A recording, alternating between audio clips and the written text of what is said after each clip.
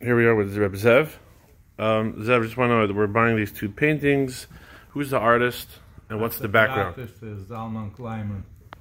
And what's the background? Are they? The background, they are from his portfolio, from his original portfolio, where he kept other things. And this is a, what do you call this? A study? What would be the right word for That's this? a study for a painting. It was end up being a famous painting, right? We're doing a lot of. Yeah. The Achron Sefer Torah Kfar Chabad one, or?